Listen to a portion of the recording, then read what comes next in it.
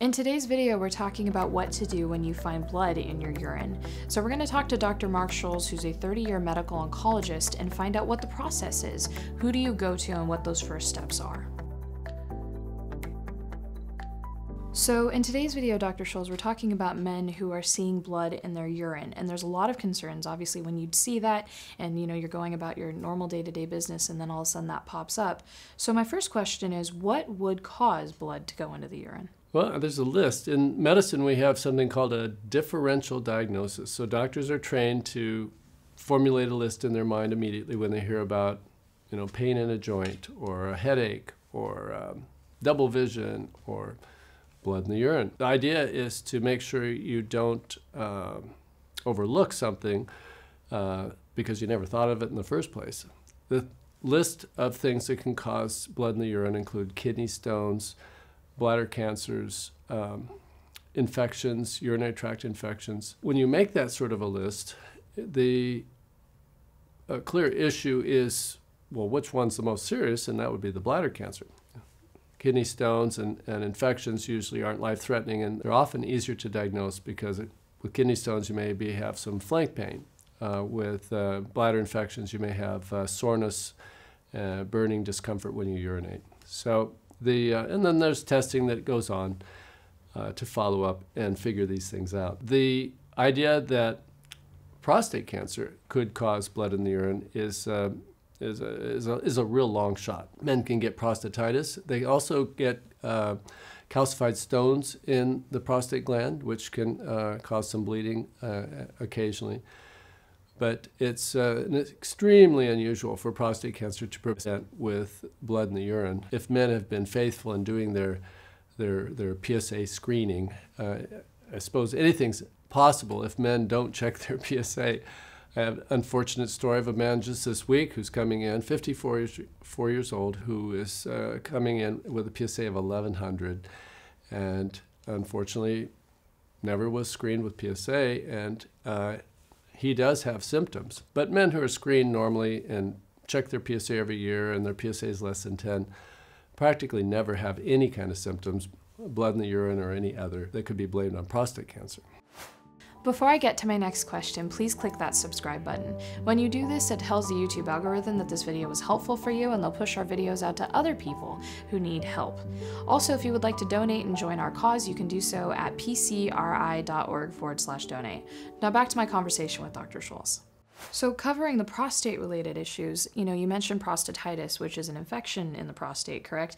Can BPH ever cause blood in the urine? So BPH, an enlarged prostate, prostatitis, an inflamed prostate, it could be from infection or it could be autoimmune, or sometimes we don't even know why prostates get inflamed. This is sort of an ambiguous area that's difficult to diagnose, and doctors haven't pursued it in great depth because these issues don't proceed into something life-threatening or dangerous. They can be inconvenient or uncomfortable, but it's often something, if you ignore it, it gets better with time, and or maybe you take some antibiotics and it gets better and you move on. It hasn't been a big priority to understand with great precision what the different root causes are. We just know that prostates can get inflamed, prostates can get enlarged, prostates can form calcified stones that can cause bleeding. And so these sorts of things are seen. The trick is to work backwards from the really serious stuff and make sure we don't just glibly assume, oh, this is from prostatitis, and fail to check for the possibility that maybe there's a bladder wall cancer there that's trying to say, hey, I'm here, you need to get rid of me, and you're seeing blood in the urine as a result. The typical process that ensues when people have blood in the urine is they'll be referred to a urologist. They'll confirm the blood with a urine analysis, maybe check for an infection, and maybe get some scans to make sure there's no kidney stones. And oftentimes they'll want to do a cystoscopy, which is a fiber optic scope that goes up the penis and looks around in the bladder. That used to be an unavoidable aspect of the workup for hematuria, or blood in the urine. Now there's a urine test called Cxbladder that is quite precise for detecting bladder cancer, and it's possible that we can sidestep that somewhat unpleasant cystoscopy experience now with the urine testing called Cxbladder. So with the process of getting that procedure, is there anything that patients need to do beforehand or after in order to make sure that they're prepared for it? Is it a one-day procedure? And are they going to get it through the urologist, or is it going to be in a hospital setting? Right, so it's an outpatient, usually done in the urology office. Doctors, the urologists do these cystoscopies very frequently. It's kind of the bread and butter of the urologic world. It's natural to say, let's take a look. They're using this scope to look at the inner lining of the urethra, the inner lining of the bladder. And traditionally, it was the only way to be 100% sure that that there wasn't a bladder tumor growing on the wall of the bladder somewhere. It's generally well tolerated, but it can be a little unpleasant, and in some cases there can be complications, just as there is with any type of procedure. The reason I mentioned this Cxbladder urine test, which may be a back door so people can confirm there's no bladder cancer without having to go through a cystoscopy. So with Cxbladder, is it widely available and covered by insurance? It certainly is, yeah. Is there any sort of criteria as far as eligibility for a patient to be able to get access to that? There's many types of insurance, but the test is a straightforward urine test that is widely available and represents a nice alternative to having to undergo a cystoscopy. So for men who are currently experiencing blood in their urine and they're worried about these different, possibilities, what percentages would you say, this is likely to be stones, this is likely to be a UTI versus, something like bladder cancer or irritation with the prostate? Cancers are more common as people get older and older.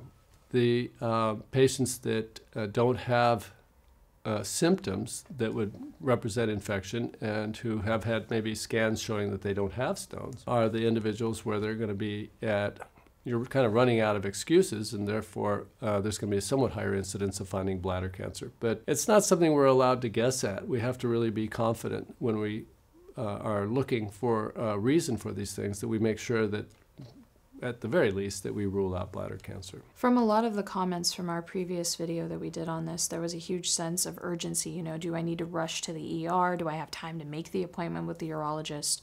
What do you think about that? Well, it's a matter of degree. If men are just noticing a little bit of pinkness in the urine periodically, that it's no emergency at all. If they have constant bright red blood, one of the issues that comes up is the possibility of that blood clotting in the bladder and then obstructing the outflow of urine through the penis. That becomes an urgent emergency that requires going to the emergency room and having a catheter placed so that the urine can drain out of the bladder. I really feel for these patients because they're seeing blood in their urine. It's incredibly scary, and I've read the comments from our previous video, and there's so many people that are experiencing at that moment and watching the video and, wanting to know what that process is, as you described.